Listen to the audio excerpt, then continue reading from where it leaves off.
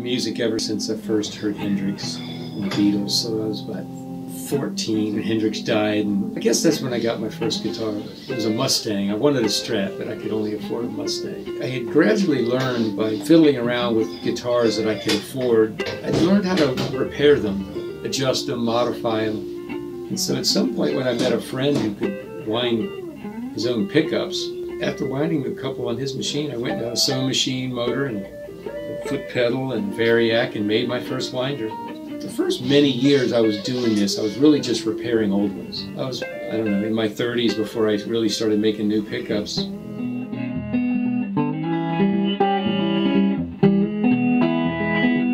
Grew slowly out of just Strats first, and 2 years later, Tellys. And as this company grew, I could reinvest more and more money and own more tools. The whole process of kind of transitioning from being a full-time musician and part-time pickup maker, it took years. I started playing less and less band jobs, realizing how little money we were making, living in poverty with roommates. And but then when I got married, I had to really make it a serious business and put all my time into it. So playing band jobs became a weekend hobby at that point, and all my energies and reinvestment money goes back into this business now.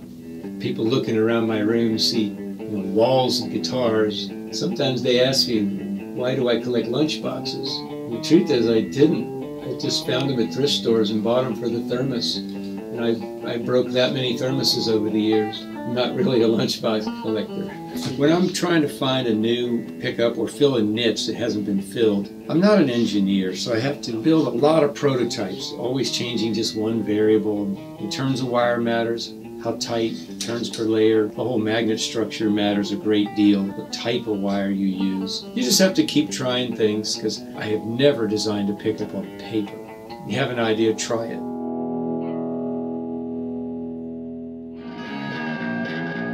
For more videos, subscribe to our YouTube channel, or click here to visit michaelkellyguitars.com.